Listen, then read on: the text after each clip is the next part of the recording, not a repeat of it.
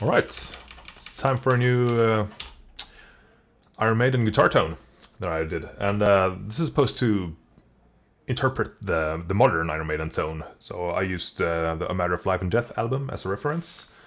And one thing I can take immediately is this parallel path up here is just... I've done an acoustic path below here. And then I just changed the routing here. So that way I don't have to turn blocks on and off as much. And I found it reduces some of the clicking noises that can appear when you change snapshots. So yeah, we can start at the beginning here. I used the Horizon gate instead of the built-in gate here, and I found that it's pretty good at removing some harsh stuff when playing palm mutes especially. So I like to put it in there. And then the rhythm and lead and solo tone, they use this Screamer 808 and this Brit 2204. And I haven't really done any gear check to see what they actually used on the album. I just tried to get something similar, and I'm pretty sure they used some Marshall stack thing. But I don't really know, and I don't care. So just trying to get the tone right.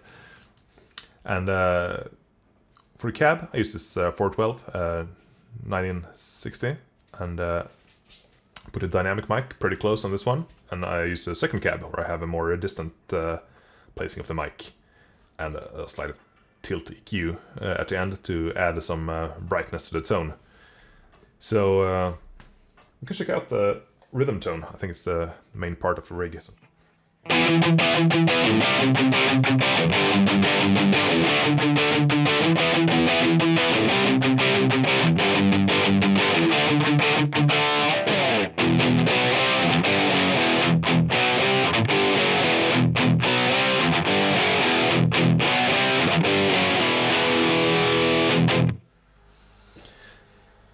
Yeah, so that's the rhythm tone.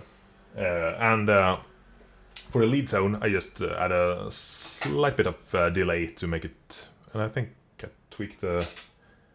Yeah, I increased the tone there a bit also to... So it's very similar to the rhythm, it's just letting a little bit more through and saturating the signal a bit more. So...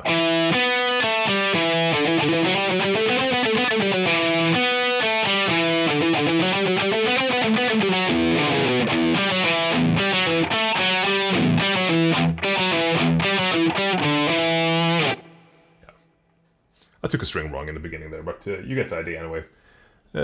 Yeah, so a little bit of delay and nothing special really. And there's a solo tone also where I add even more delay and reverb. And I think I do some tweaks here with the Screamer also. Okay, I didn't. But I add a little bit of gain here in front of the whole stack also to make it scream even more. So yeah, the solo tone, I haven't really done any reference listening with it. I just found it pretty similar and working good for me, so it sounds like this.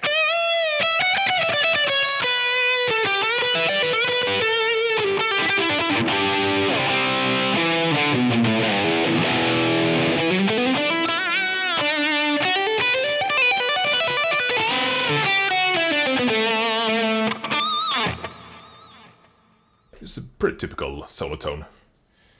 And yeah, so these three snapshots I would say are the main component of this preset. And it's pretty basic for Iron Maiden's modern tone overall, I think. But some things that are a bit more album specific for A Matter of Life and Death, I would say, is the breakup clean that I did.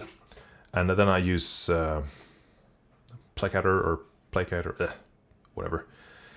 Clean, and this is supposed to mimic the breakup clean going on in This Colors Don't Run, so this one.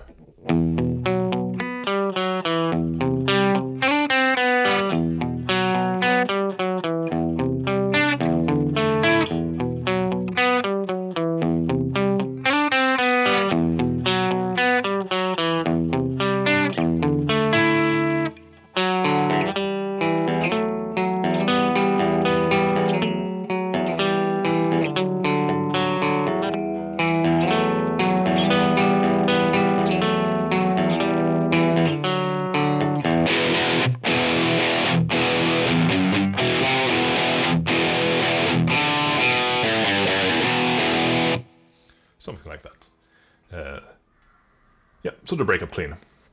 Nothing special really, and if you play more... play a little bit more easy, you hear it doesn't break up as much, but if you slam the strings and... you get a little bit more distortion. And it's also the acoustic, and then the routing goes 100% below here. And I have acoustic stem and yeah, some low and high cuts and a compressor. So I think the acoustics are used on Out of the Shadows and the Legacy. So it will sound like this.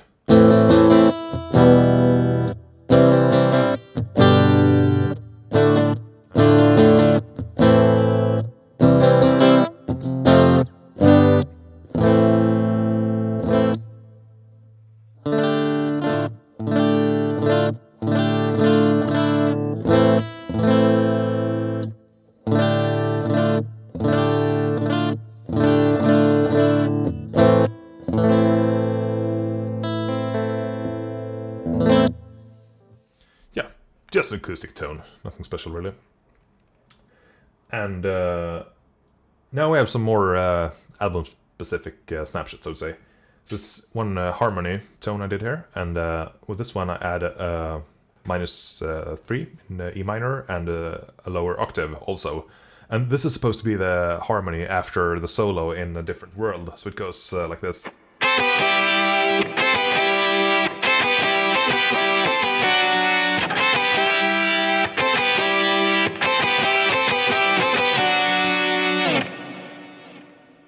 Yeah, nothing more really. So that's this one. And then I also did one I called Distant Solo. And on this one I actually increased the distance of the main mic to make the tone sound much more distant. And there's also this filter effect going on. And this is supposed to be sort of like the lead in Reincarnation of Benjamin Brigg. So it goes like this.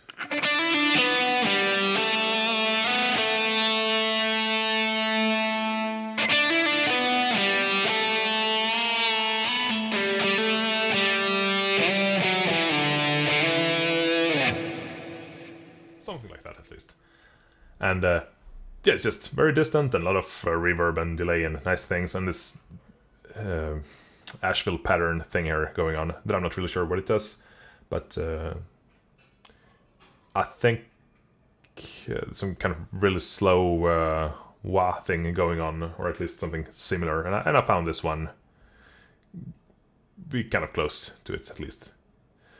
And another place in the album where I think they use a very similar tone is in the verse of For the Greater Good of God, where the lead guitar comes in like this.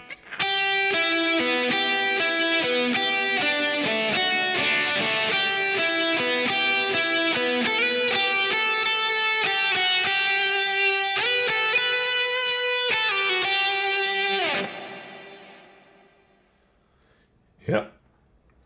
That's a distant solo, and then I also did one I call sub solo, and the thing with this one is it has a little bit of subtle lower octave that is added. So I think it's used in, or I think it's supposed to mimic the lead guitar in These Colors Don't Run. So it's like this.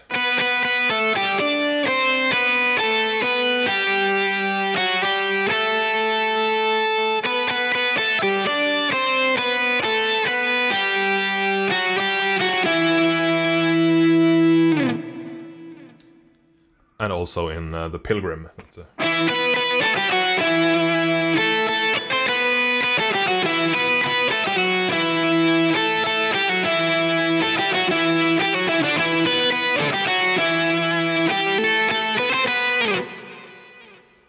like that.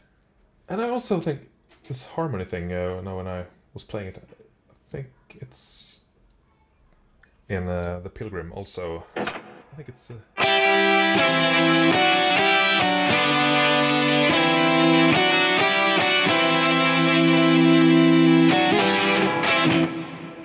something similar is going on there in the chorus, at least. I think that's it. These are the main tones at least, and as I said in the beginning, I'm not really sure exactly what to do, but I found these settings to be pretty close, at least to my ear.